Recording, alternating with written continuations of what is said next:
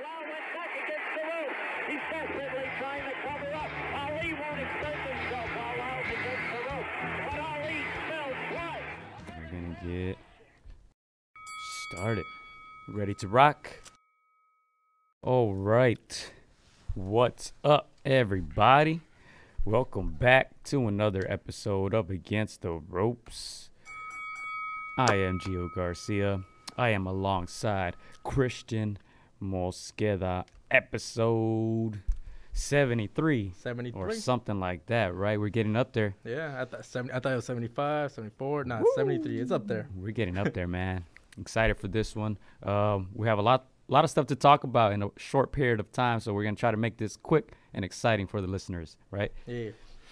So we got something important coming up Friday. If hopefully you're listening to this before Friday, before Valentine's Day. I know some of y'all are going to be on dates and stuff, romantic dates, romantic walks down the beach if it's warm, but listen to the podcast. Hopefully listen to this before Friday, because Friday Allstar Boxing is going down. Yeah, and it's gonna be a great night of action, man. Like always, it's a small venue, Quiet Cannon, Montebello, California. Quiet, but it doesn't get it's not really that There's quiet. nothing quiet about the Quiet Cannon. Yeah, no, it's gonna be an action-packed event, man. For Can a sure. cannon be quiet? I suppose they can, right, with the new technology. Right. I don't know. Interesting questions that arise during the Against the Ropes podcast. We're glad to be back.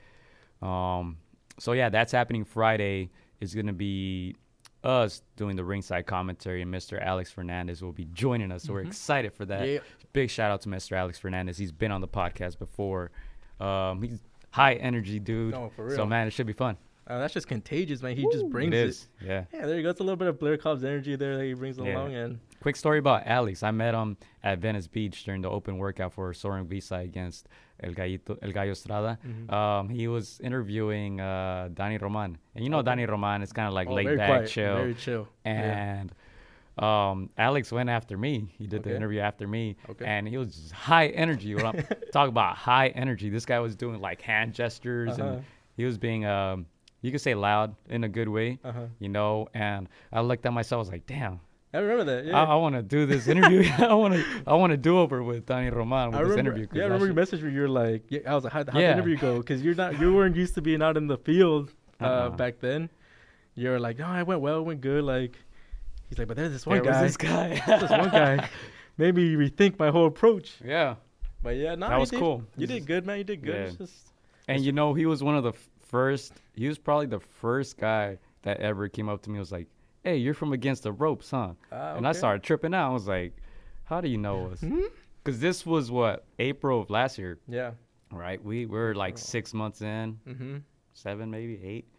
Like 6 months in. And, yeah, he was like, you're from Against the Ropes, son. I was tripping out. Like, what? Oh, shit. Okay. Me? Who's looking for me? I was about to run, dude. It's like, in the hood, when people say, are you so-and-so, you got to run.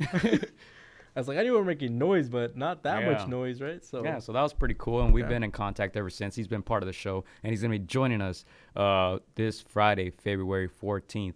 I know it's going to be a busy Friday, like we said, Valentine's Day. Ryan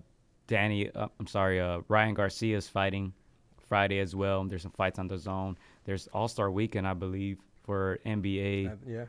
Right, so there's a lot of stuff, man. So, man, if you can join us, we'll be very, very thankful. Yeah, and that's what we're going to be doing. We're going to be like kind of bouncing from the zone to ours, In between the rules, we'll be filling you with some information that's going on over there on the zone cards. Yeah. Asking for your opinions, what's going down, if you like what you see, all that good stuff, man. Yeah, we'll be on our phones, our laptops, and we'll be on the comment section too. So if you're watching All-Star Boxing while watching any other sporting events, whether it's boxing or NBA, let us know, because we want to stay updated as well, and we want to chat it up with you guys on that comment section. Yeah, and next week we're going to have one boxer from the All-Star card.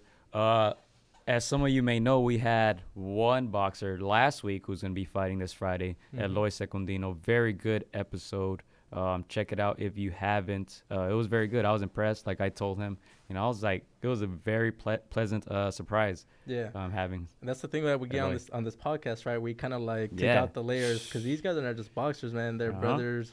He was a father. I didn't know up until and he got his heart broken and all this stuff. I was man, like, whoa. Like, my brother. You gotta get that. You gotta get that W. Oh, you feel him?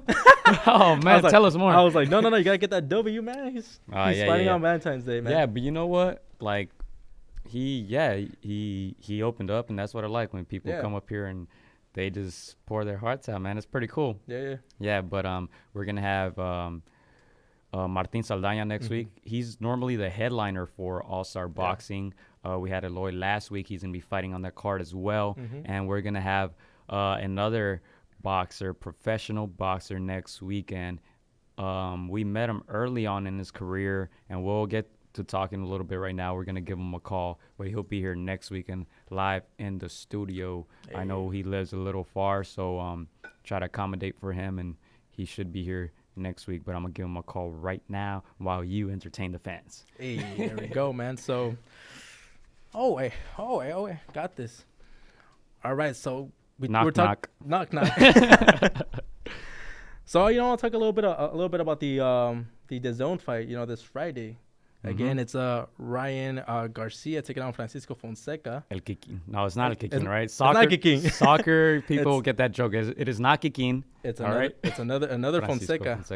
Yeah, and you guys could check out some of the footage. Chris was there this whole week, right? You were everywhere. You were on the clock. I was on the clock. I was out there for the open workout. Yeah. It's the first time I get to see Ryan Garcia actually show off his speed. And, dude, I was impressed. You were impressed. I was very impressed. See that speed on video, but you're like, you know what? I want to see it with my own two eyes. And very impressed with the speed. Yeah, he's got a good arsenal of weapons. So I got to interview him. Yeah. He check out the interview, guys. He leaves a little bit of pebbles advice for the youth. Yeah, and you guys could check all that stuff out at againstdaropes on Instagram, Twitter, Facebook, and Against the Ropes podcast on YouTube. So check that out for sure. That is DAZN, February 14th, Friday.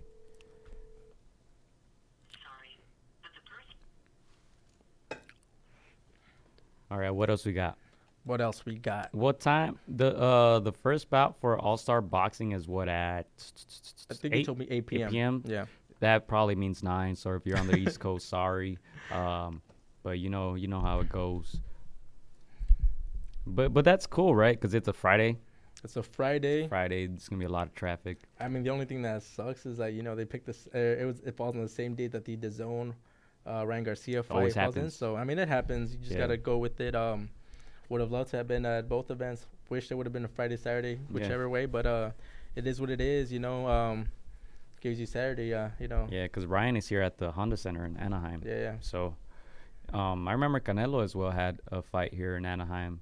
So that blueprint is there, right? They're kind of going in a similar path.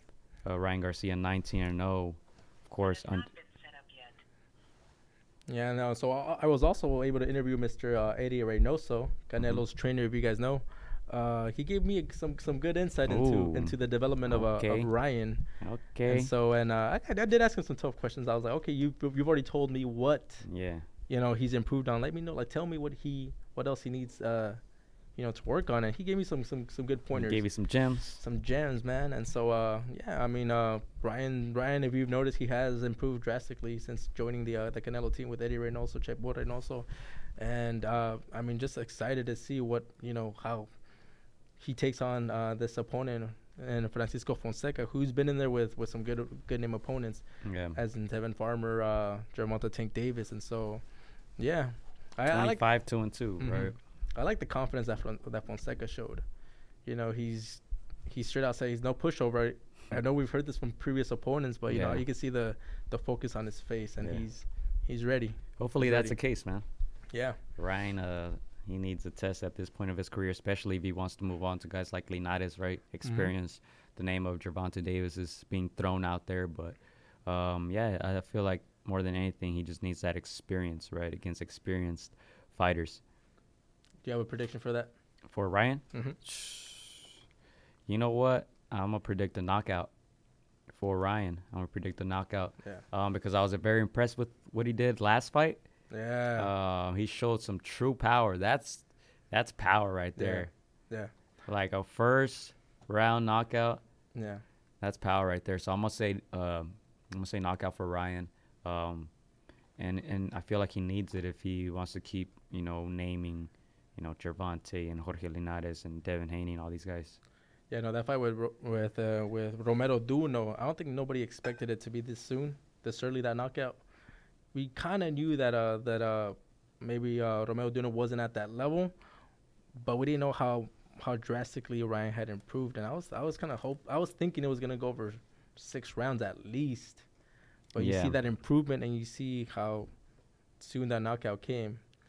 He did say that he didn't think he was going to knock him out with that punch that early at the press conference when we were interviewing him, at the open workout, I mean. Yeah. But he's all like, it just shows, like, my improvement. And so that shot landed, and Romero Duno was no more. Yeah, what do you think about Jorge Linares coming back? I like that he's coming back. He fell to one of our previous guests in Pablo Cesarcano. Yep. A fight that many people thought he was going to, pretty much beat Pablo Cesarcano. It seemed like at that point in their careers, Linares had mostly everything going for him. Like, he had maybe one of his best fights today. Even in losing to Lomachenko, he dropped the mythical Matrix fighter, and so people really didn't think, But again, I think he's coming. He's fought since then, since that loss, and he's had a couple wins, and he looks like he's in the best shape.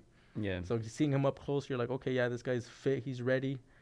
Again, they're throwing that name of Ryan. If they are to come out victorious, that could be the next fight. Yeah. So but he needs that W. He needs that W for sure. And he's fighting a previous Ryan Garcia opponent in the Solution. And so that's gonna be a good fight, man. That is gonna be a good fight. It's gonna be a good fight. If Jorge Linares was here, I would ask him, cause man, I just wondered, like, you're going from dropping Lomachenko, right? Yeah. Almost beating him, like. Yeah. A guy who most people consider the top pound for pound fighter in the world, to going up to 140 and then getting knocked out, destroyed by Pablo Cesarcano, right? Like, man, that's got to mess with your head a little bit. And we'll see what his comeback is about. Let's see if it's real. Let's see if he can stay at that level. And because at that age, I feel like they start using these guys as a stepping stone. Like, as harsh as that sounds, it's the truth. Yeah. Right? It's the truth.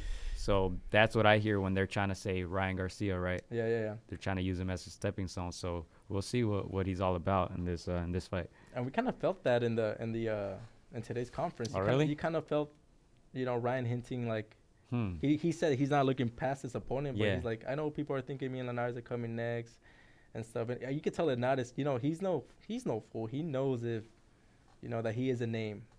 He knows that he's a name that that Ryan needs in his resume to kind of build that credibility. Yeah.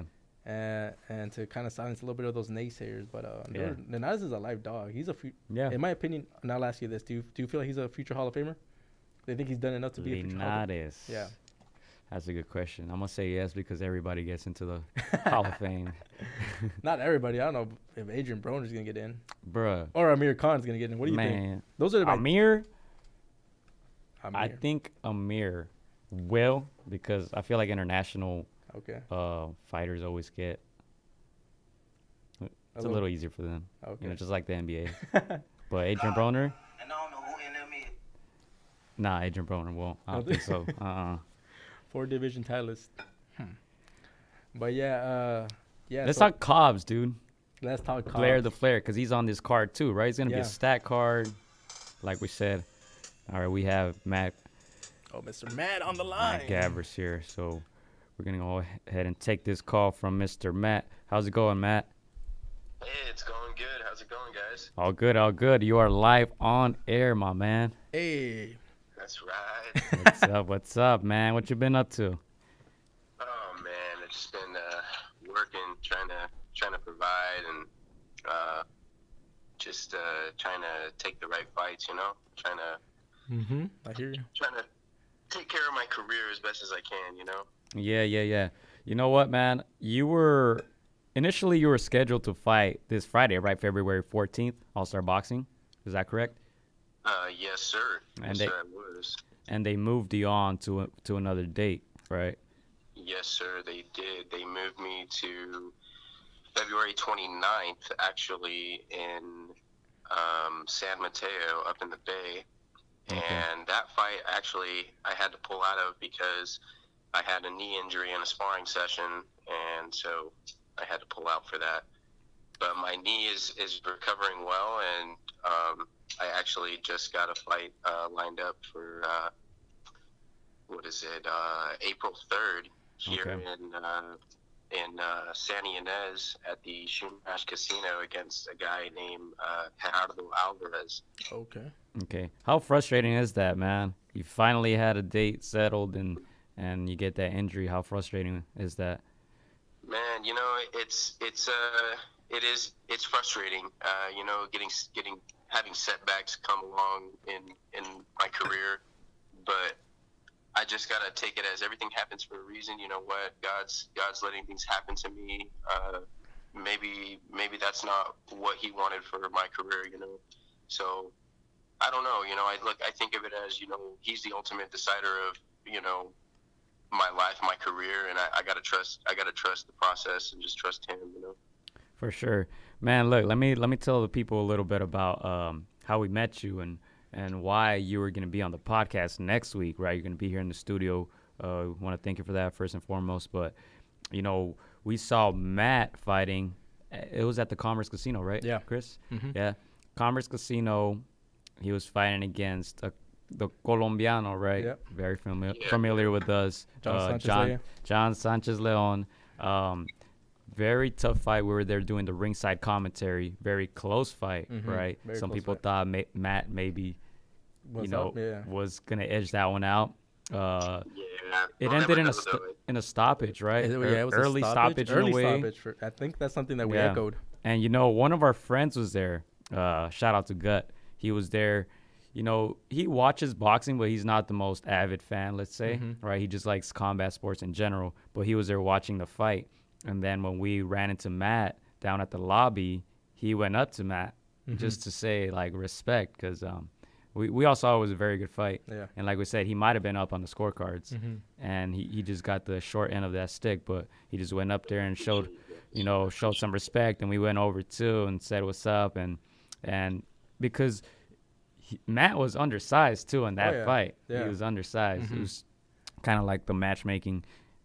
John Sanchez Leon is not a guy you want to fight, early on in your career. Yeah. But we just want to show respect to Matt, and we've been in touch ever since. And you will be here next week, right? Yes, sir. Yes, sir. And I think that decision had a little bit to do in my fault. With me being in the early stages of my career, not picking the right fights, right? Yeah. I took that fight at 147, and my weight class is 140. And at the lightweight division, and actually this fight coming up is going to be at 138. This couple of pounds, it might affect me because I have more of a muscular build, but I'm going to have a really strict diet this camp, and I'm definitely going to be going about this the right way. I faced two fighters. I fought Omar Juarez early on in my career on PBC on Fox. And I thought that I won that fight too. I kind of got robbed on that. And he knows that he lost. I've reached out to him, wanting the rematch. And, he won't even message me back. So, Yeah. And, this is a interesting story because this is what happens a lot in boxing, right? Yeah. This is the stories that people don't get to hear. All that stuff mentioned. Not to mention that Johnson Sanchez Leon is about 6 feet tall. Yeah. And he's fighting at 147, right? He's a big 147. But we just kind of wanted to get that story out there a little bit, man.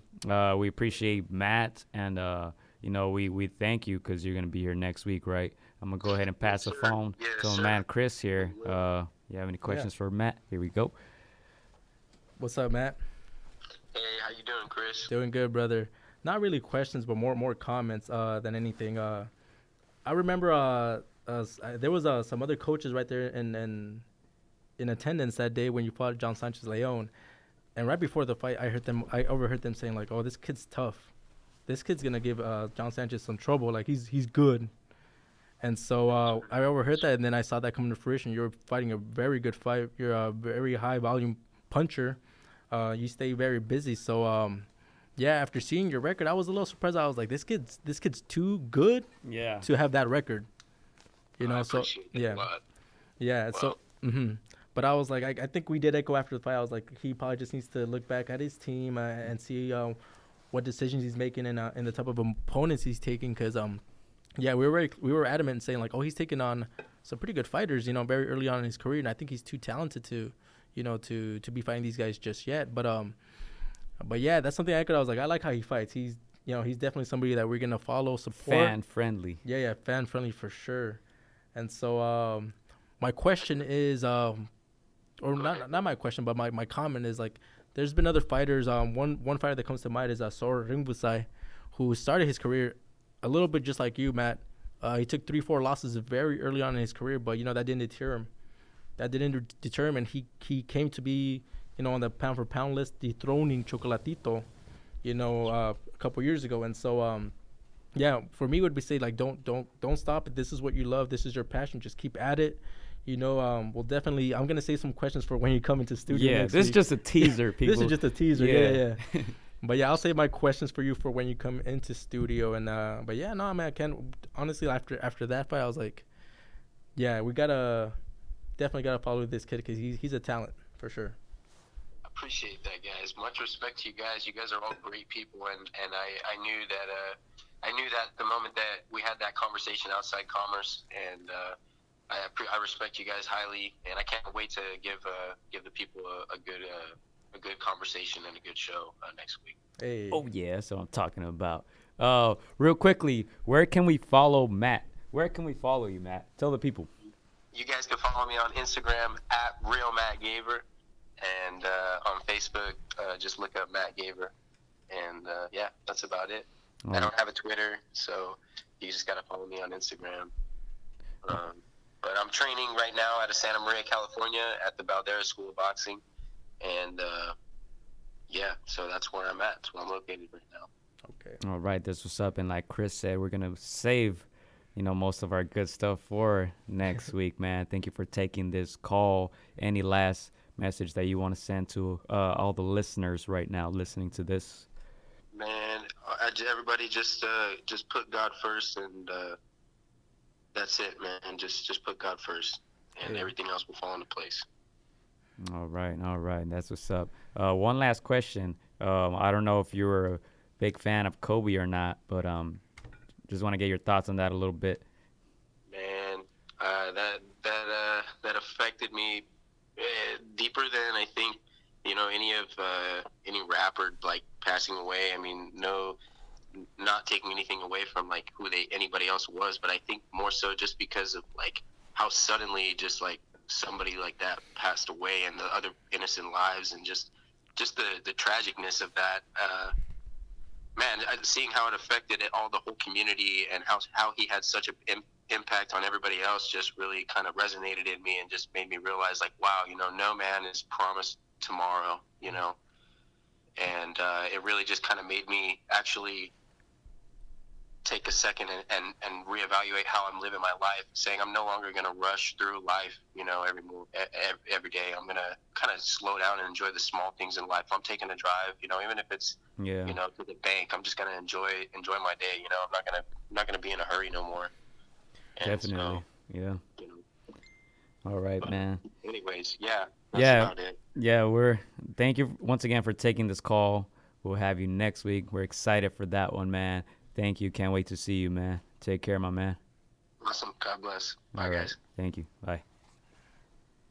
All right, man. That was Matt Gaver.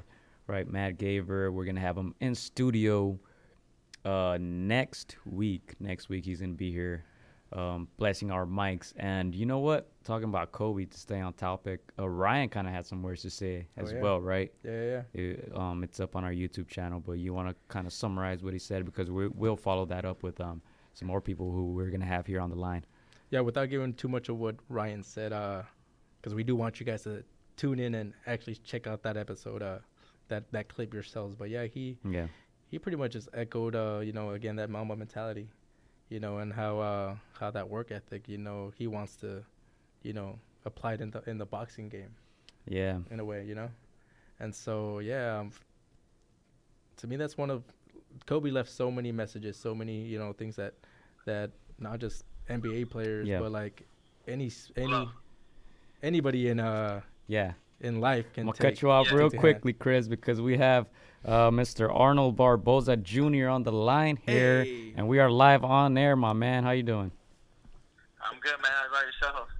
All good, man. Enjoying life. Yeah, we're kind of on the Kobe topic. Not to just hit you with it real quick, but we're just on the topic, and I know you're a big fan. I know when you were here on the show, that was the sentiment, right? We had a whole 20 minutes talking about Kobe and Shaq and the Lakers, you know. So we know it affected a lot of people, and we know you always rep LA to the fullest, and we know that you were a big Kobe fan. So we just kind of wanted to get your thoughts on everything that transpired with Kobe. You know, first off, man, I just want to give a shout out to the Lakers right now. We're playing against the Nuggets, man. It's a really good game. They're 7-51. Okay. I'll keep us updated.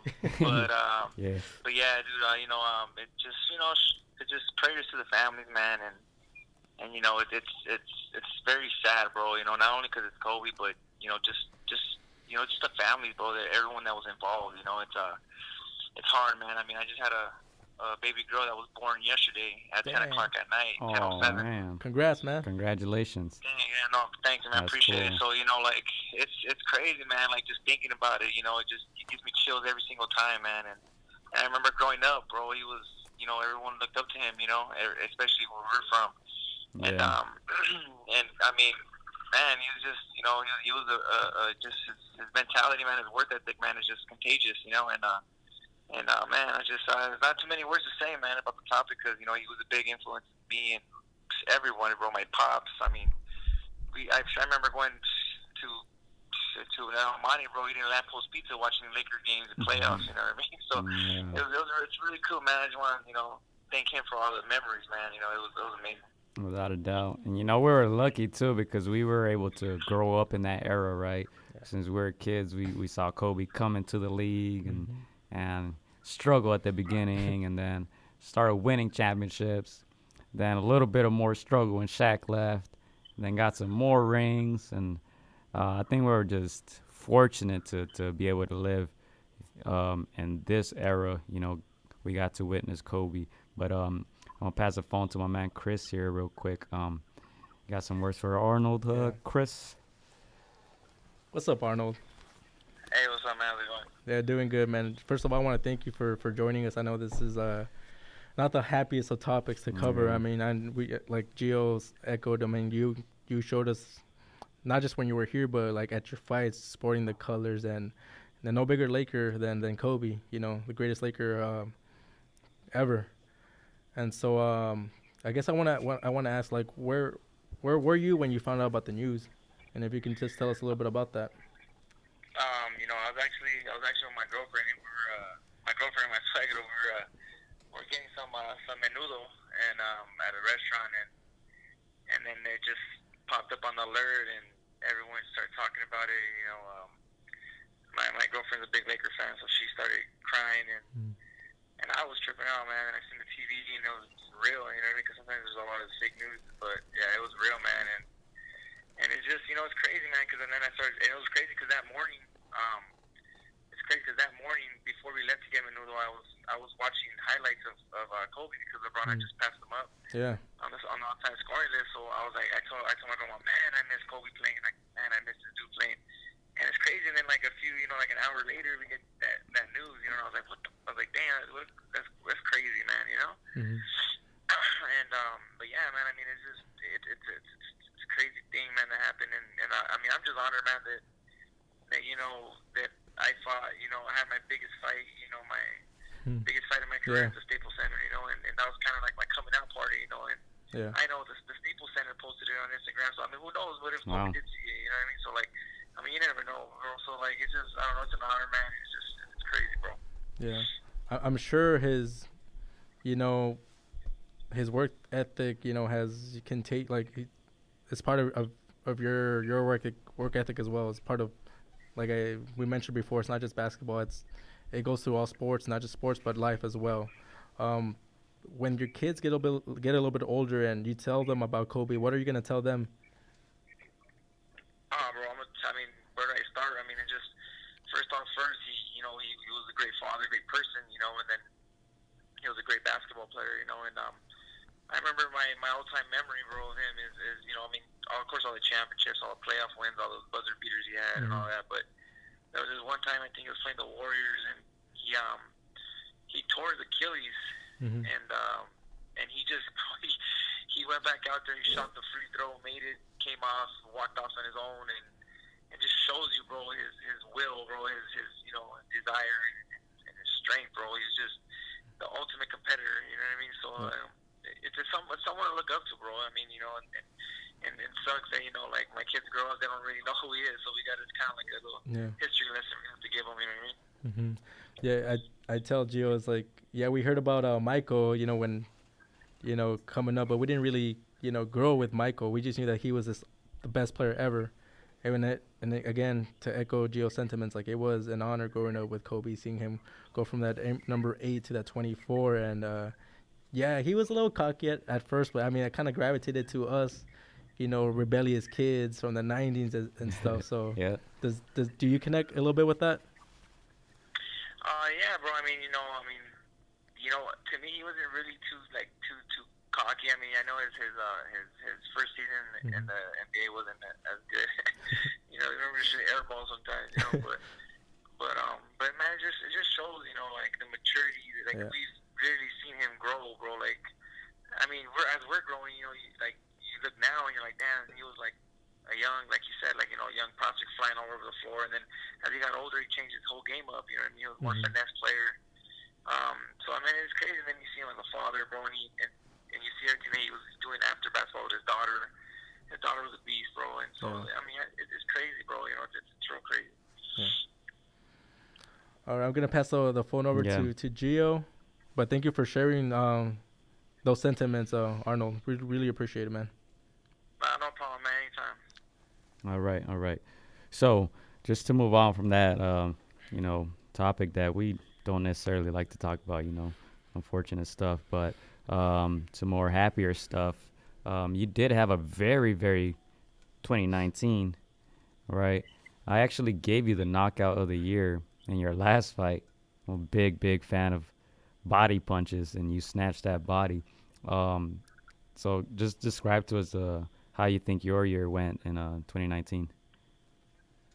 You know, first off, man, thanks. I seen that, you know, giving me the knockout here. That was dope, man. Appreciate that. For sure. But man, it all started, you know, in 2019. It you know, I felt like that was gonna be my year to get a title shot. We made a big statement, man. You know, it started at the Staples Center in Colorado, and it continued, you know, and it's kind of found like my groove, you know what I mean? And just everything's changed, you know. But man, 2019 was great for me. I'm just looking for a better 2020. You know, I know probably the title shot is not going to come soon. You know, I understand. Josh Taylor and you know, Jose Ramirez have their mandatories, and they probably want to fight each other and unify. I mean, I don't know, but thing is, man, we just got to keep fighting, keep looking impressive, you know, and keep winning. You know, so that's the ultimate goal. For sure, man. Yeah, like I said, to me it was a very, very good year. And first of all, I just want to thank you for taking this call. I know it's a difficult topic, you know, the Kobe thing to talk about, but thank you for taking this call from my part. And yeah, I just want to thank you, man. Hey, man, appreciate it, man. Anytime, man. You guys, you know, you guys are cool with me, man. You guys are good friends, bro. So anytime, man. Anytime you get me something. All right. Any last messages? Any plugs you wanna put in this podcast real quick for all listeners?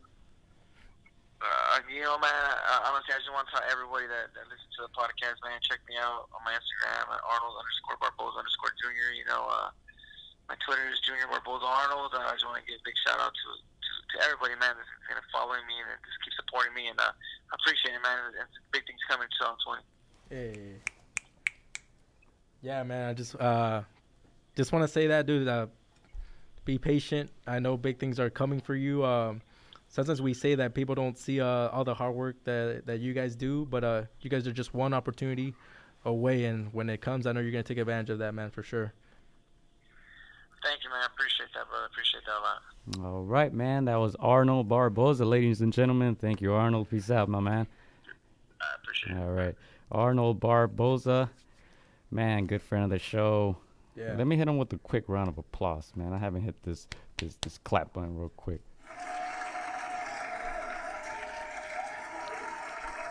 Arnold Barboza, big Kobe fan, big Laker fan, and he's making a lot of noise, man. Yeah. If you're from the LA area, you probably heard his name. And we were there right at the Mike Alvarado fight at Staples, and it was impressive. We had all our buddies there, and they're just like, "Damn, who's that guy with the Kobe with the Lakers colors?" And we talked about how to pull in the crowd, right? Like, you gotta be entertaining, not just inside the ring, but outside the ring. The colors, you know, that show was just nice. And that knockout, nobody has beaten Mike so decisively so early the way Barboza has. And we remember, like, a lot of people gave Barboza a flag for not having that many knockouts, right? And myself included. Exactly. I remember talking on this podcast saying I don't think he's gonna knock Mike Alvarado out, because at the time he only had like 8 knockouts. Yeah. He had about 20 wins and 8 knockouts, and he has 3 in a row now. 3 knockouts in a row. So he's getting them up there. And when he was in the podcast, he told us he had a hand injury, right? They all say that, right? But in this case, I'm starting to believe it. I know, because 3 in a row, and he's not just beating just anybody, experienced guy Mike, and 2 other good opponents. So, man, it's looking good for Arnold. He's looking good, and it's, you know what, you want the knockouts you want them to come out at the end of, as you're getting those near those title shots. Yeah, it's a good thing he's getting them now, because some fighters get those knockouts early, right? Yeah, and then they start losing it towards the end when they go up against different competition. But you know what? We welcome those knockouts, and so I know Barboza, he's working hard. We follow him on Instagram. We see him day in and day out grinding, and so I'm sure that mama mentality is there with him. And so just like Andy the Destroyer, he was one opportunity away from that fight. Yeah, so we have another good friend of the show, Mr. Alfredo Escarcega Jr. How's it going, Alfredo? How you guys doing, man? All good, man. Good, man. You're live on air, by the way. Hey. Yeah, you're on air, man. Yeah, man. Alfredo was on our show a while ago, right? Couple months. When was that? Months ago. Yeah. I say like October, August, September of last month or last year. Last year. Yeah, something like that, man. It was a very good show. You guys can check it out. It's still up there on YouTube. Check it out. Our good friend Alfredo Escarcega. But let's real quickly, let's update the people. What you been up to? Well, man, I'm getting ready. I'm training out here in Phoenix. I'm fighting actually next Saturday. Hey, that's what's up. I'll be back. I'm gonna fight in I believe in San Luis, Colorado, in Mexico, and then I'm gonna fight. Nice. In April out here in Phoenix, most likely. So I'm just getting ready, staying busy. Yeah. Just gotta get back into the mix. Staying busy, man. And your last fight, if I'm not mistaken, was canceled, right? You were about to fight in Arizona. Yeah. I was supposed to fight out here, January 18th, I believe, and the fight actually fell through. I was staying ready, training. I've been busy this whole time, man. Even since the months since my last fight, when I was on you guys' show. So I've just been getting ready, just looking for dates and staying in the gym. That's what's up, man. I'm gonna pass the phone over to Chris here. He's gonna say what's up. Hey, what's up, buddy? What's up, man? How you doing? Doing good, bro, man. We miss you here in the studio, man. We gotta get you back. I know, man. I gotta get out there again. Yeah, hey, we have a contract with you. You got to show up at least 3 times a year, man. I'll sign up without a line. He's still young. He could do it.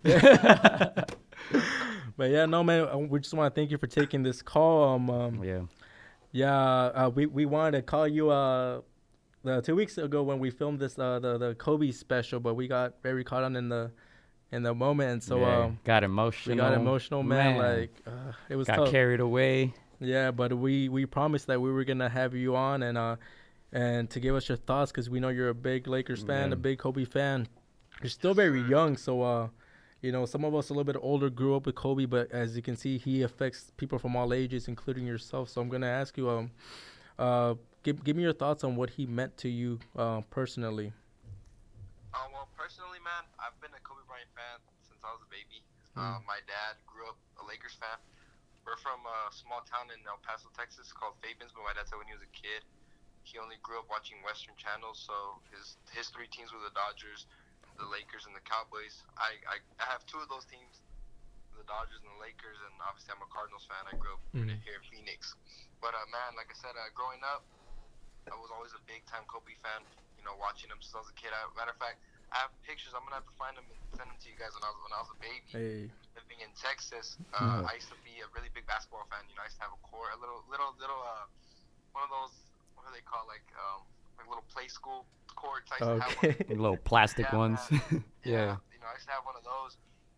And have my little number 8 jersey. My favorite number is actually number 8, and it's always been number 8 since. You know, that's one of. Obviously, I've been a 24 Kobe fan too, but me, since I was watching this since I was a kid growing up. Okay.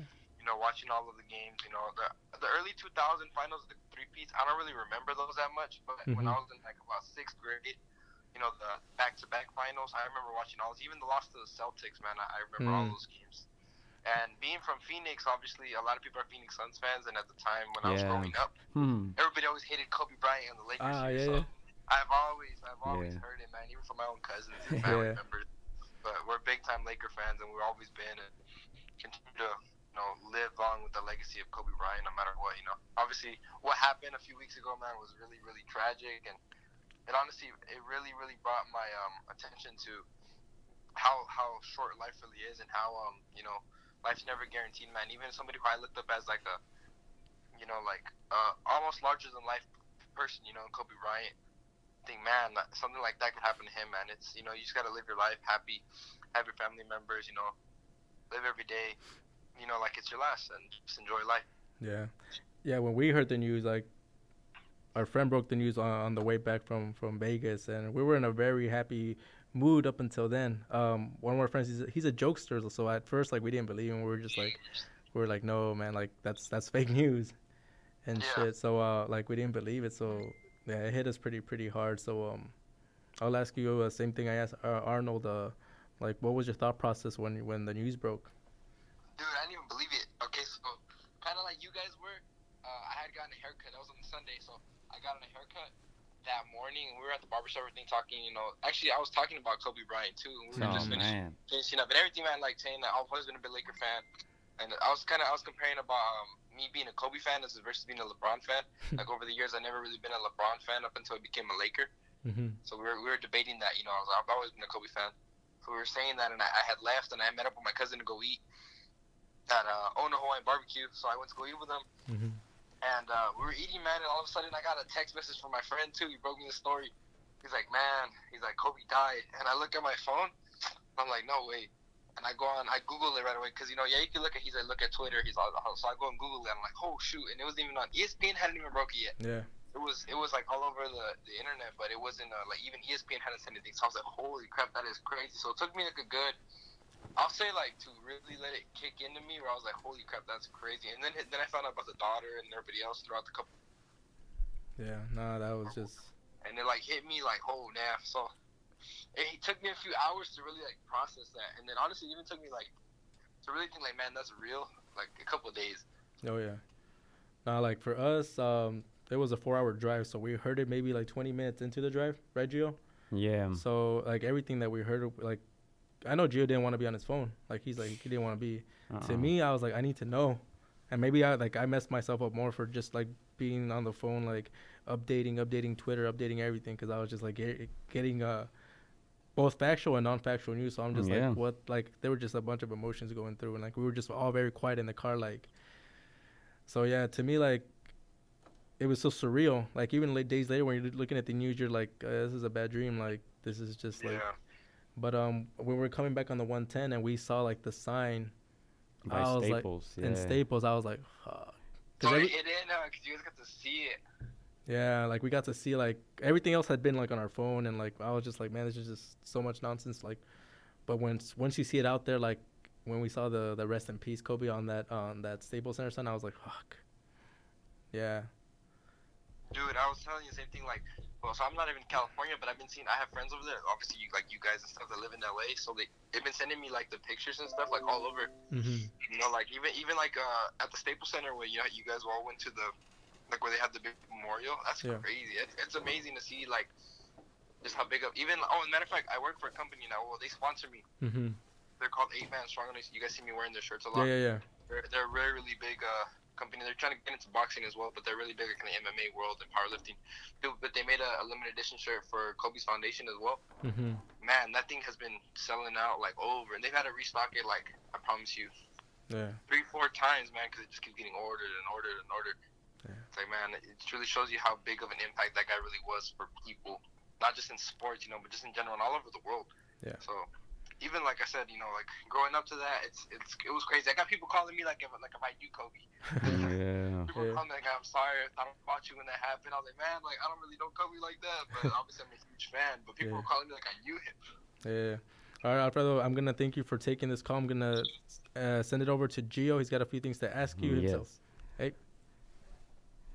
Yeah, just to add on to that, dude. Like I went to the Staples Center to the little memorial. Stuff that they had outside, and I'd never seen anything like that. There was literally a couple thousand people, but it was just quiet. Shit. It was quiet. Like I didn't even want to go to that. It was crazy. Dude, I can't even imagine how that felt. Like to be in especially being there. Like you guys get to really see, you know, like that impact. If I felt it over here in Arizona, I can imagine over there in LA. Oh, yeah, and like I was just walking down the aisles that they set up. They had walls where people write messages and stuff. They had just balloons, candles everywhere, and it just didn't even feel real. Like I was just walking, and I felt like I wasn't even there. Like it was just crazy. It was quiet, and all you saw was Kobe jerseys. Oh man, it was crazy. It was crazy, man. But yeah, just like Chris said, I want to thank you for sharing your thoughts. We know you're a big Kobe fan, big Laker fan. So thank you for taking this call, my man. No, I appreciate it, man. I appreciate you guys for always keeping up with me and, you know, supporting me. Like I said, I'm working hard, and I'm looking to have a big year this year.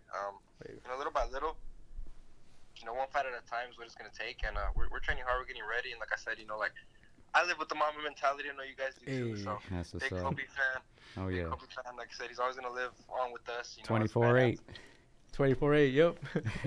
People 24/8, yeah, so man. we're always gonna live that. You know, we're never gonna forget that. And obviously, the inspiration that he left and the work ethic that he left as a person. You know, we all gotta, you know, live up to that and, you know, try to push ourselves every day. So that's what I'm trying to do, man. As an athlete and as a person, you know, I gotta live up to that.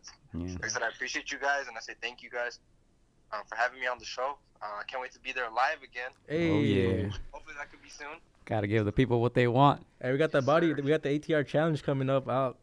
Oh, we'll talk about that. We'll talk about that a little bit. But you know, hey, say what's up to B Flat for us, man. Yeah. Yeah, I will. He was running right now. If not, I would have had him on here with us. But tell him what's up. He's fighting the week after me, the 28th out there in Dallas. No, for sure. That's what's before up. Mikey's fight, so. That's so up. we'll stay busy, and hopefully we'll see you guys soon. Man, that's cool, dude. Yeah, for sure. Just one last thing. Where can we follow you? And then last message to the people listening. You guys can follow me at on Instagram at ae.jr, and on Facebook, Alfredo Escarcega Jr. On Twitter, Jr_Escarcega. And one last thing, man, is, you know, if you guys haven't heard of me, you guys should look me up. And like I said, you know, this is 2020 should be a big year for me. You know, we're gonna come up one fight at a time, and I appreciate you guys, all the boxing fans, and everybody that supports Against the Ropes. Support me too. Hey, that's what's up. Here you go. Here you go, Chris. Okay. What's up? I just want to ask you, bro, what was your favorite Kobe moment? Like a positive note, and it's on a positive note. That I really know that I can say that I genuinely watched. Yeah. I think it was 2010 that we beat the Celtics. Yep. Mm-hmm. Game 7. Picture of Kobe Bryant standing up, dude. I remember that game because we were losing that game. Yeah. We were down by like 20, and I remember because I lived in a by the Cardinal Stadium at the time in an apartment, and I was probably like 6th or 7th grade. We lived in a condo. So I remember watching that game, dude, and I was mad, because we were down by like 20, and before you know it, dude, we just came back up, boom, and that's when that was the game winning. I think it was like game 6, I believe. It closed out, but that was at home. Game 7. Yeah. You know why I remember? Alfredo? Yeah. because that was my high school graduation. I didn't get to watch it. Man, oh, really? He had to go walk. Or else they wouldn't. I remember that game. I cried, and then I got excited. Man. And I cried. I remember that game, dude. That game was amazing. That's when we won the back-to-back. Yeah, I can remember that because I wasn't a baby then. Yeah, right. Gio couldn't miss out, or else they're gonna make him pick up his diploma on Monday. You know what's crazy? Alfredo has 8 wins right now. Hey, 8 professional wins. Sir. Oh man. Hey man. Just congrats on your career so far, and looking forward to more, man. For real. I appreciate you guys. Like I said, we're working hard and we're being patient. Like I said, it's gonna follow along by itself as long as we put the work in, and continue to do what we do. That is what's up. Follow Alfredo Escarcega Jr. Follow him. He's at A, but we're gonna be with him till he gets to 24 for sure. Oh yeah. Yes, sir. Hey. Oh. And beyond, hopefully. And beyond for sure, man. Yeah, man. Thank you once again, Alfredo. I know this is a hard subject, but thank you for bringing us a smile, man. Putting Kobe, because it's a celebration of life at the end. I know that day's coming, the 224, and at the end of the day, we just gotta celebrate that we had somebody like that, that could not just change the NBA game, but like life for so many people. He's affected so many people that because of him, because of all that work that he did day in and day out. Now people are gonna be pursuing their dreams, their passions, and working hard for him. And that mama mentality is gonna get people closer to their dreams and make them just better parents, better people overall. And so we're just gonna celebrate his life. Thank him for all those years that he put in on this earth, and he's definitely made this world a better place. No, that's it for sure. I agree with you there. And honestly, man, just to add to that a little bit, obviously, all of us huge Kobe fans, but also, like to shout out to the other victim, and to the rest in peace, and to closer to their families as well, to other victims, his daughter, and obviously the other 7 victims on the plane. But like I said, let's get a helicopter. But like I said, we're all big Kobe fans. We're gonna live that no matter what. Obviously we get to live that in the memories. We all have memories in our own that we can definitely say that we remember at one point we watched one of his games. And we're gonna say, oh, we thought about that. And obviously the way he, his work ethic and just his overall, train of thought. I always wanted to be the best. I think everybody should, look to put that in their, in their life, no matter what, to try to work extra hard to be, no matter what it is, whether I'm a boxer, whether you guys are, doing your podcasting, anything, anything you want to do in life, you just got to live that, doing a little bit more, to be the best. And I think that's where Kobe Bryant installed that in all of us. Hey, exactly. Oh, yeah. Couldn't have said better, man. All right. I'm going to give the phone over to Gio. Finish things off. Yeah, no, once again, just want to thank you for taking this call, Alfredo. Like Chris said, thanks for, sharing your thoughts. At the end of the day, we try to take the positives out of the negatives, and we just want to thank you for sharing this positive energy with us and with all the listeners. Thank you guys, man. Thank you guys for having me and thinking about me as well. Like I said, obviously you guys know that I'm a genuine fan as well, just like you guys. But I appreciate it, and like I said, obviously it's tough times for us as Laker fans and as Kobe Bryant fans. But we all come together and we all consider celebrate his life instead of mourning it. Yeah. So we all can lift ourselves up and obviously learn from what he put on this earth for us. Definitely. Yeah, we'll keep in touch, Alfredo. Once again, thank you, and yeah, man, take care. We'll talk soon. Appreciate it, man. You guys have a good night. All right, you too, Alfredo. Peace. Yo, peace out. All right. That was Alfredo Escarcega Jr. Yeah, man. Always nice talking to him, man. Yeah, always nice, man. Yeah, it's just good to see all the positive stuff that Kobe left on this earth, man. Like you said, we're fortunate to be able to witness that, and I feel like he made the world a better place. The world is a better place than when he came into the world, man. How he left it, it's a little better. So, Kobe forever. Hey, there you go, man. Yeah. Whew. All right, switching gears, man. Switching gears. Yeah, what's up? What we got?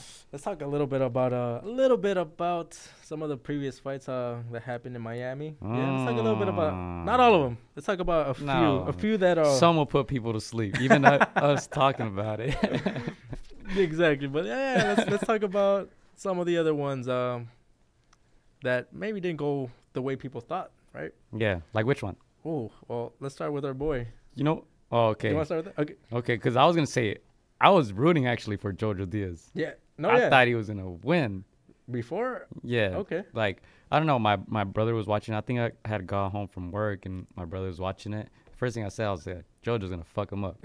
I didn't think he was going to mess him up like that, but I thought he was going to win. And I think that was a bit surprising. But you want to start with Anthony? No, let's save Anthony for last. All right. Let's save Anthony for last. But to go back to Tevin Farmer, Joseph Diaz, I don't think a lot of people gave Jojo too much of a shot. They knew it was going to be competitive. Yeah. Maybe a year ago, I would have gone with Tevin Farmer. But for some reason, I don't know. And he came out with a Kobe shirt. Dude. It's like, that was like, come on, like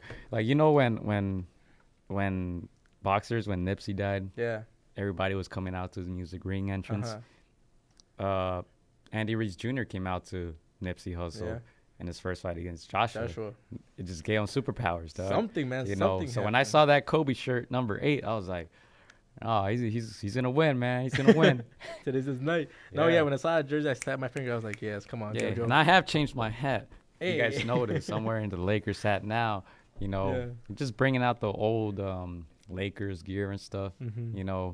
Kobe made it a little cooler, dude, to just be a Lakers fan and just commemorate his life, man. So I'm bringing out all my Lakers gear and sporting it proudly. I know you made an AtR purple and yellow, right? Oh yeah. I'm gonna want one, bro. I got a request. Put in your order. Because once people see me rocking it, they're gonna be like, "Hey, I want that one too, man." Yeah, I was gonna rock it today, but I'm gonna save it for next week.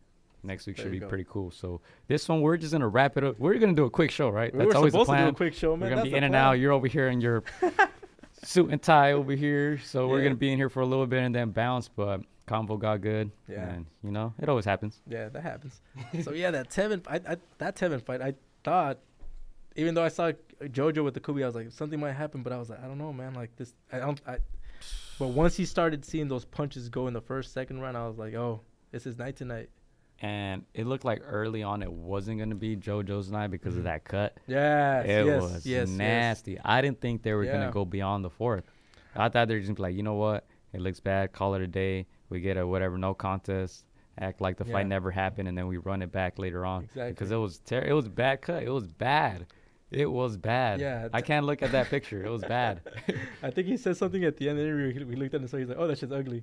But yeah, when you see that cut, I know the cut, man, the corner's gonna go work on it, but you always think like there's no way that thing's gonna close. Like you feel like this is boxing, like he's gonna keep targeting that eye and it's gonna open up again. That's what we thought, and they won't be able to save it. Like but they went back to it. They worked for a couple rounds, but again it opened up and it looked huge. And I was like, Jojo, you were so close. If it wasn't for that cut, but. Yeah, he saw that fight out. I think, I'm not sure if Tevin really had an injury. I'm maybe he did, but that night you just knew Jojo wasn't gonna be denied. Yeah, he was just And I'm always happy to see the reaction after the fight, right? When they say and the new right, and you see that reaction, and you see the excitement, the joy, the tears, blood, sweat, and tears, literally in this fight. And, congrats to JoJo. I believed in him. I know a lot of people aren't too big on him, but for some reason in this fight, I was just rooting for him. Yeah. I don't know, for a while, people had this notion of JoJo that he was going to be like that young prospect that Victor Ortiz. Yeah, that had potential, but it was just going to come up short of that title. And it seemed that way like the last couple of years of his career. But no, again, you're just one fight away, one opportunity away from lifting that title. And it seemed like he just wanted this. He just wanted it more. Wanted it more, man. Tevin was Mamba just on mentality. Hey, there you go, man. He unlocked it, man, and now he's a title holder. He's a champion now, and so congratulations to JoJo. Can't wait to see him continue to bring that. Yeah, it should be good fights coming up next, man. Definitely good. They say that the hardest thing is not winning it, but keeping it. We'll see what JoJo brings. Yeah. Another fight that we'll talk about is Daniel Roman. Oh, Daniel Roman, man, against, and I have trouble saying this. It's a little tough. Akhmadaliev, and so that was pretty good. Yeah, we saw the commentary. They were giving Daniel Roman you know, some slack for taking this high risk, low reward type fight and taking on a very talented young fighter. Do you think that's warranted, that type of criticism in this case by the commentators? Warranted. I think, I mean, everybody's allowed to say whatever they want. Yeah. But at the same time, it's like, no, you want the best to fight the best. Yeah. I know it's a business, but like when you say comments like those, you kind of like you put the business before the sweet science, I guess you can say. So that's why it rubbed me the wrong way. And that's a problem I have, because when the fights that are quote unquote supposed to be made and don't get made because of business, you know, they're criticizing that, right? Fight this guy, fight that guy. Yes. But when someone wants to challenge themselves, take on that challenge, even if they're not getting necessarily rewarded, you know, monetarily like they should, you know, you go out there and criticize them once again. Yeah, so, they can't win. Yeah. Because I think Daniel Roman went on record. They asked him, like, why did you take this fight? He's like, well, he was a mandatory. Yeah. I'm going to take him. I'm sure. I guarantee you, if he would have ducked that fight, if he would have said no, people would have been like, oh, why aren't you fighting your mandatories, huh? Why are you ducking him, huh? And business-wise, he could have. I'm sure the politics could have gone in his favor, and he would have been able to bypass that and fight somebody else. And that probably would have been smart for business. But then Daniel Roman's the one that has to live with that. Yeah. Right? It's his choice. Yeah. And at the end of the day, like, we hear that he doesn't like to watch boxing. Yeah. He just goes in there. He's about his business, goes in there, fights, gets his paycheck, gets his belt, right? Except for this time.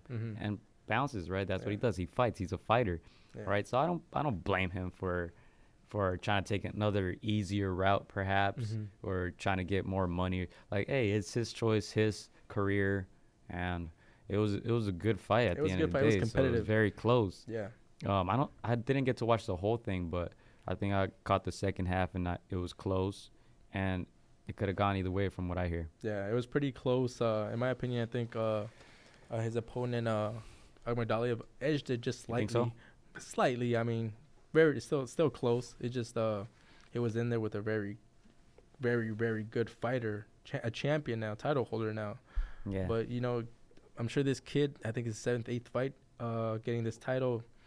You know, that's nothing that Dan Roman, you know, should be upset about. This is gonna be one kid to watch for sure in the next coming years. Still very young.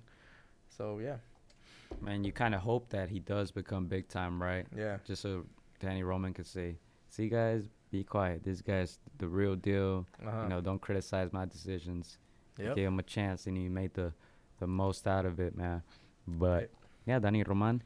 What else we had on that card? What else do we have? Anthony Sims Jr. Well, we have Boo Boo Andrade versus Luke Kelly, but we're not gonna talk about that, man, until he fights somebody with the name, somebody worth talking about. So we're gonna bypass that.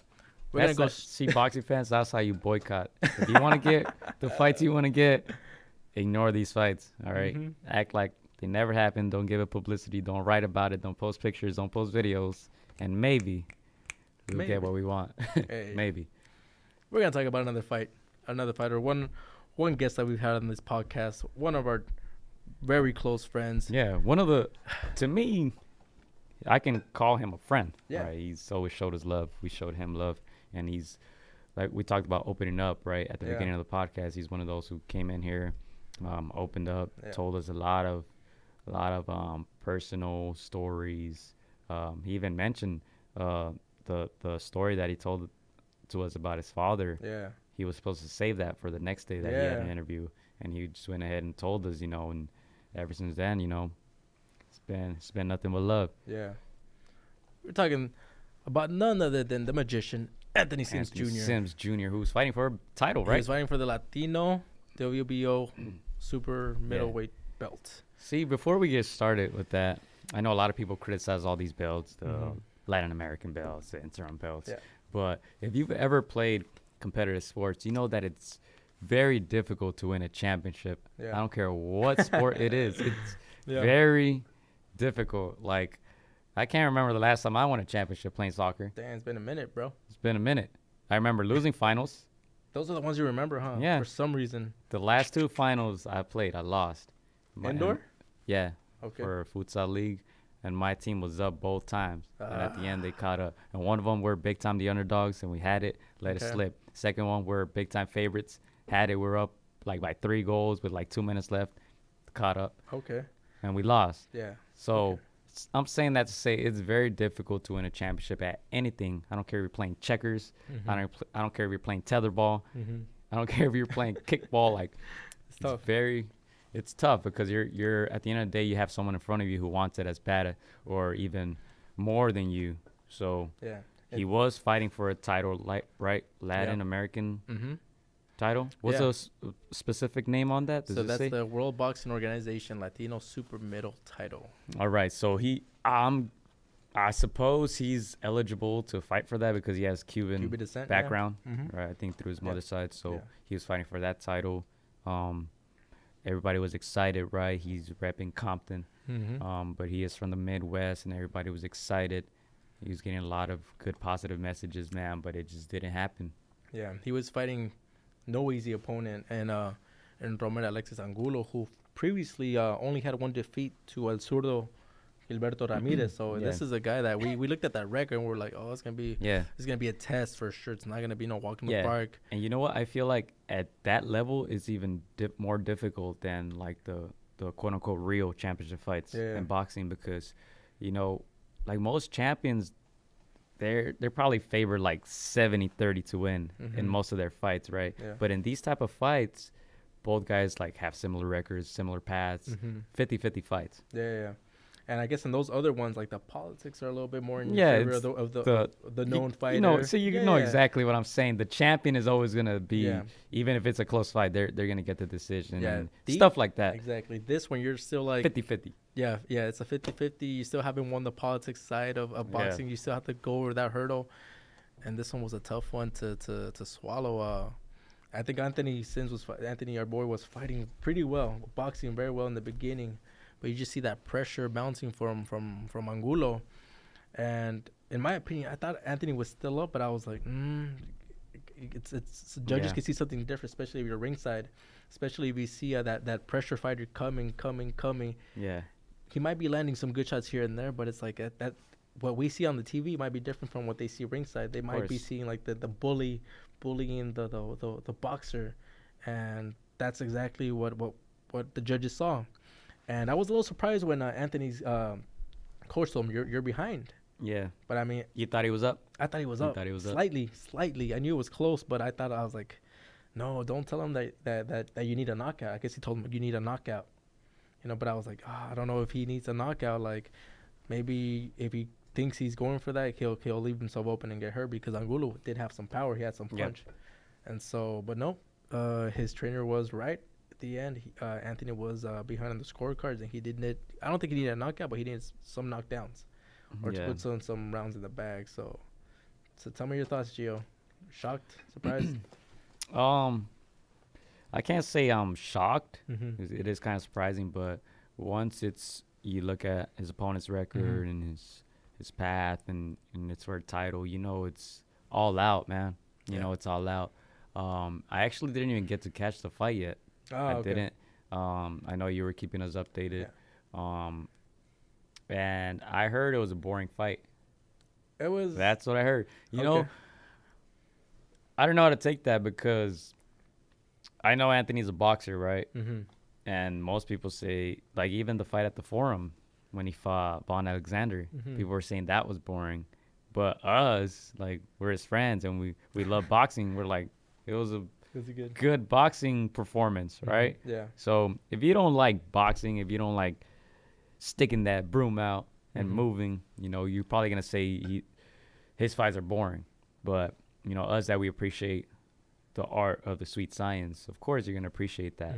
But, yeah, that's what I was hearing. I haven't gone back to it. I will eventually. But pretty sure we'll probably get him up here soon and have his thoughts on it. Yeah. You know. Yeah, so this fight made him lose his O. Yeah.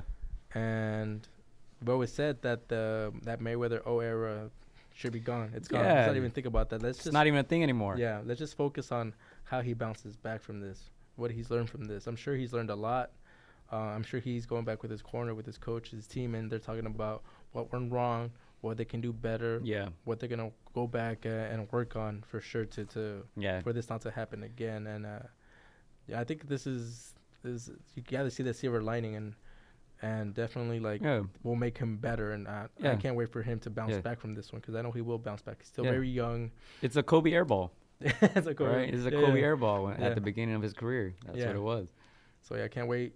Can't wait, Anthony. I know you're gonna come back. You're gonna have bigger and better things are coming. This is just a minor setback, and what will be for sure a great career. So still got you, bro. All the greats have had their setbacks. Just about how you get up at this point. I don't think it should be difficult for him. He's been through a lot, in his life since a kid. So I'm sure this is nothing for him. I hope he's good mentally, but I think he'll be all right. Yeah. He's tough. If we've all had setbacks, we've all had episodes too, right? Yeah, but that was Anthony Sims Jr. losing his O. Can't wait to see what's next for him, man. Honestly. Yeah. I hope he gets 3 more fights this year, honestly, just to try to forget that L and get back on it, man. Get back on track. Yeah, this fight came very early January, so he's got a lot of time on this calendar year to get that back on that W side. So yeah. Yes, sir. Still gonna see you, man. We're gonna follow that and those next fights coming up. Yeah. Let's talk fights. I don't know why, dude. Like the quote of Kanye came to mind. Which one? What do you say? Fuck. Anything is possible. Magic made it. Remember that? Magic Johnson came back from. Well, anyway, let's move on. Let's move on.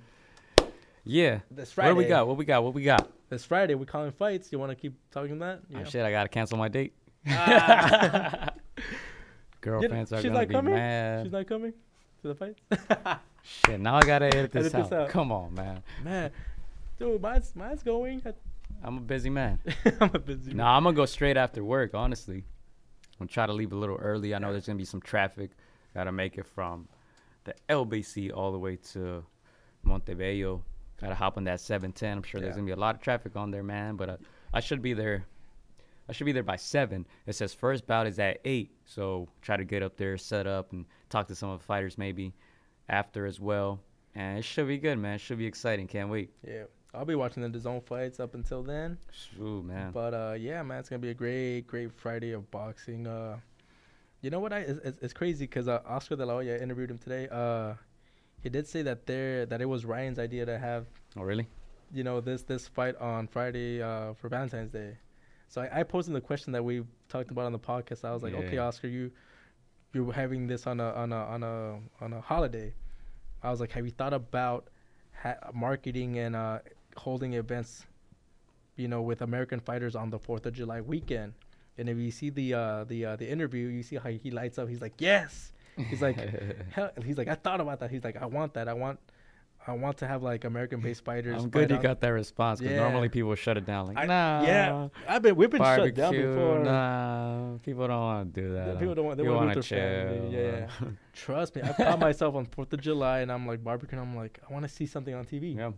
And obviously, the first time I'm gonna gravitate is boxing. Like, I want to see some fights, man, but there's no fights because everybody's at home. I kind of think of the NBA Christmas Day, right? Yeah. Somebody's got to work. Yeah. Because everybody's at home with their families, so someone has to work.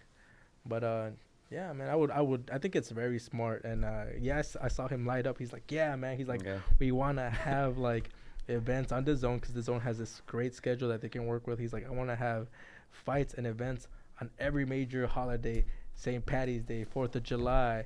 I thought he was gonna say Halloween too, man, for a second there, but yeah, he wants to target those dates, and he's like, not just Cinco de Mayo. Not just like Mexican holiday. He's like, I want every major holiday to have. It's crazy. Just thinking about it, wrestling used to do that. Right. They used to have like the pay-per-view events during like Halloween, St. Patrick's Slam or something. Yeah, they used to have those stuff. Yeah. So SummerSlam is around there. SummerSlam, but yeah, dude. You want to talk a little bit about that? The press conferences with Ryan. Oh yes. Jorge Linares. Cobbs. Yeah, so again, big February 14th date headlined by Ryan Garcia and Francisco Fonseca. But not just Ryan. You have Blair Cobbs. You have Jorge Linares. You have The Solution. You have a lot of good names on that card. And so, I was able to attend a week. It's still going, a week's long of events. So yesterday was the open workout. Yes. First time we get to see Ryan in person. Got to see that speed. Got to see what the whole hype was about, right? Because in boxing, you got these fighters that sometimes are hype, but you gotta see with your own eyes and see like if this is all for real. So I got to see that young man's speed. Got to see him moving around the ring, and so man, I am impressed with his speed. Very impressed with his speed. I got to talk to Eddie Reynoso. He talked very highly about one aspect of his game, of Ryan's game, that I wanted to ask, and that was his maturity. He is 21 years of age. He is one of the biggest stars up in boxing without a title. He has a huge following, almost 5 million followers. Yep. And so, he's going to have a lot of distractions. So I did ask him, I was like, how is he dealing with those distractions with his maturity level? Where is he at? And so, he did mention being around Canelo has, and with the birth of his daughter, it has helped that maturity, heighten. And so he likes what he sees in Ryan. He's learning very fast, very quickly, and it's being just around that environment of a Canelo environment where, like if you're gonna be around Canelo, you better be like working hard. Yeah. You better bring it. And so, I like what I saw in Ryan, and can't wait to see this fight. Switching the gears, there was other fighters there too. Last week was able to be with Blair Cobbs. Yeah, in Vegas, right? Yeah, in Vegas. And so not the greatest turnout, but like I echoed before, he still brings that same energy as if that room was full. And so very very entertained by Blair the Flair, and so was able to interview him as well. And I did ask him, I was like, it's the Ryan Garcia event, but are you planning to steal the show? Yeah. And he answered with, every Blair the Flair cause is a show. So of course I'm trying to steal the show. Yeah. And so most exciting man in boxing. Most exciting man in boxing, man. And he did it again today. He got the crowd going with his excitement, his high energy. And he got called out today. Uh-oh. Which was a little like, ooh, okay. You got Oscar and everybody in the crowd saying woo, because his opponent straight out told him, I'm gonna knock you out. And so that got the crowd going. So I'm excited for that one now. It's nice to see that Blair the Flair Cobbs isn't the only one, trying to sell this fight. So can't wait. That's good, man. That's good. And I feel like those type of high confidence fighters, they need somebody to kind of match that. Match that. I don't want to see a guy just go in there and lay down and take a knee and get knocked out. Yeah. So that's good. That's going to be a good fight. So we'll be there. We'll be calling our all-star fights, of course. Woo. And we'll have the DAZN on the side, and we'll be interacting with you guys on the comment section.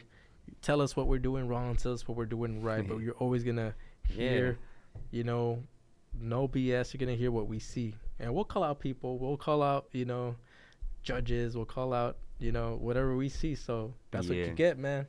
Yeah. We don't answer to nobody, man. Just us. We'll put you against the ropes.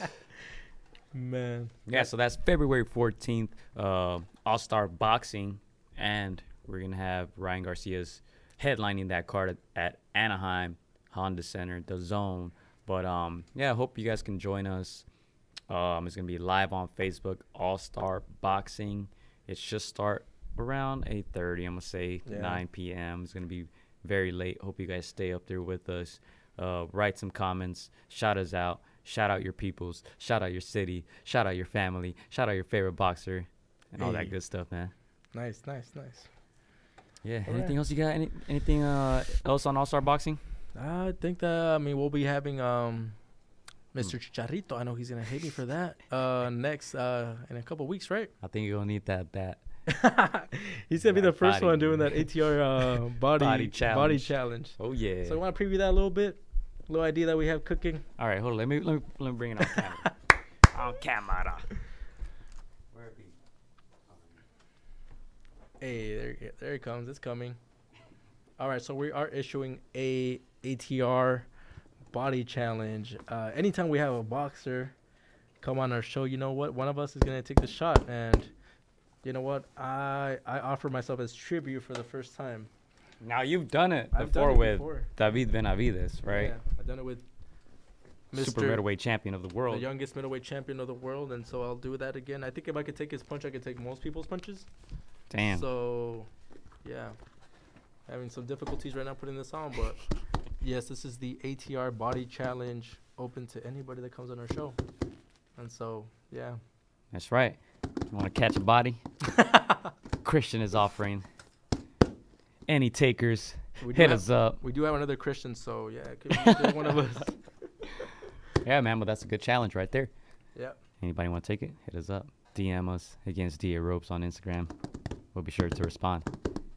Yep. Yeah. And you know, one thing I want to do as well is take more phone calls from people, man. Yeah, I like that. If y'all want to just take some, if you got something on your chest, you got just want to just tell the people, you know, anything, if you want to promote something. I don't know about that. Y'all might have to pay us, but if you got anything, you know, on your mind, anything you want to talk about, any fights that you want to promote, maybe your friends fighting, maybe your family members fighting, maybe you're fighting, and you want to call and make some announcements, I think we're going to open up the lines. I'll probably post my number up there so you guys can call during the show, and we can have a good little short convo, man.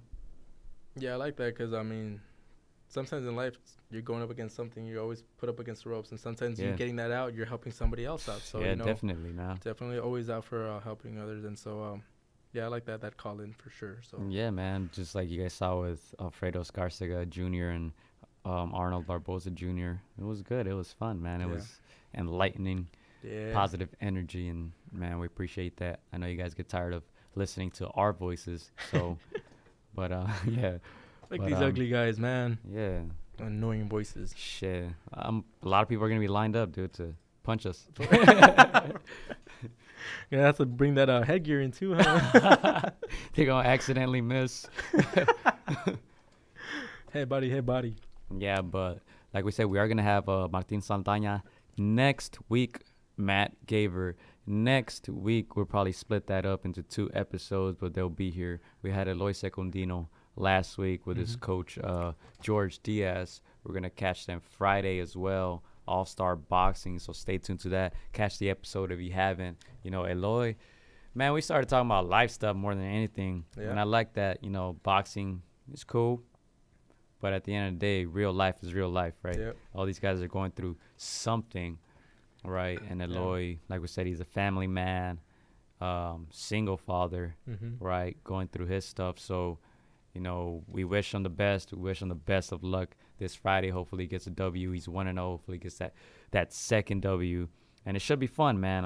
Like we said, shout out to Mr. Alex Fernandez. He'll be joining us ringside for the commentary. Hey. If you guys have ever listened to him, you know, he's a high-energy guy. He brings it every night. No days off. Russell Westbrook. You know what it is. You can follow him at Mr. Alex Fernandez on Instagram, and he also has the Too Legit Show that you guys can catch. Too Legit Show. Check it out on Instagram. So he's gonna be getting triple doubles on that commentary table, man. I'm telling you. Up and down the court, no breaks. Hey, that's what we like to hear. But yeah, shout out to Mr. Alex Fernandez. And man, I think that's it, right? We're about 1:30 in. Yeah, I think we covered it all. Episode 73. Yeah. Catch us this Friday. Allstar Boxing on Facebook. Yeah, man. Yeah, it's a wrap. And it's a wrap. One last thing. We got some fresh T-shirts, fresh out the oven. If y'all want a T-shirt, hit me up, man. These are dope. I like them. Yeah. And I'm going to be rocking the Lakers one next week, so y'all can see that one. That was pretty dope. We also have we'll be doing a giveaway sometime this month. You got to do some giveaways, man. I got all these shirts here nice and packaged and ready to go, man. We got to think of some ideas to give these out. For sure, to man. The people. Hey.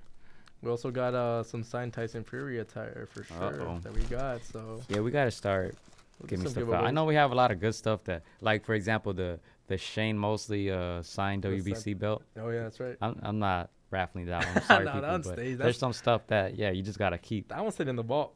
Yeah. Man, sorry guys. We'll have other good. Maybe good like the 1000th episode or something. Yeah. Hey. Gotta go out, 60 points, man, just like KB. Yeah. True that. If you're listening to this 5 years from now, we're gonna be having some ganas, some missing hair. That hair already got gonna those. go up. Yeah, but that's that, man. Great episode once again. But, you know, just takeaways that I get from this, just, man, enjoy your life. You know, we saw Ryan sent a very good positive message. Very good question by Chris here. That's up on YouTube and on our Instagram.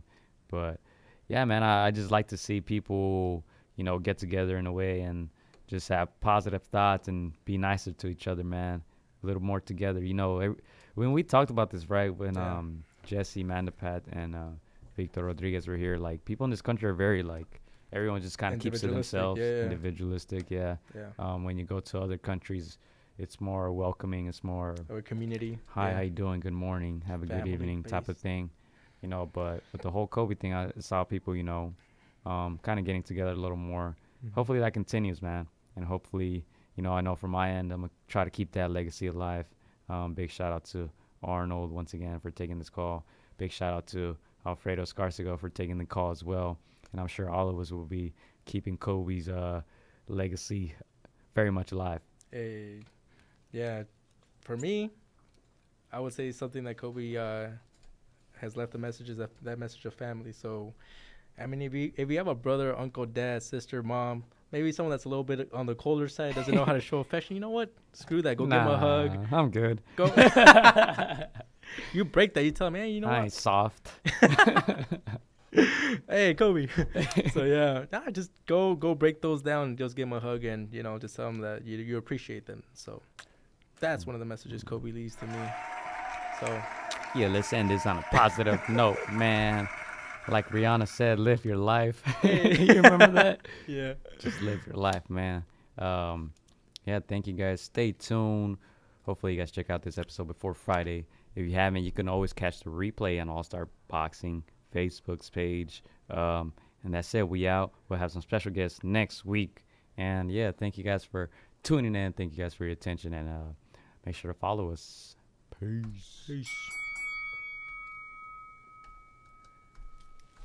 Contra las cuerdas. Good episode. You already know I'm having a fun guy. Hola amigos, soy Jorge Linares. Quiero mandar un saludo para mis amigos de Contra las Cuerdas. Échenle muchas ganas. Un abrazo, muchas bendiciones. Shout out to Against the Ropes. You know what mine is? Let's box, bitches. It's almost fight night. Shout out to Against the Ropes. Thank you for the support. Keep doing your thing. You're doing a great job. So thank you and best wishes. Against the Ropes. Huge shout out to Against the Ropes. Against the Ropes. Shout out to Against the Ropes. Thank you guys for the interview and hope to see you guys soon. Against the Ropes, always doing the right thing. Shout out to Against the Ropes, man. I appreciate you guys for having me, taking the time on y'all day. Against the Ropes, #1. Freddie Roach. Thank you very much.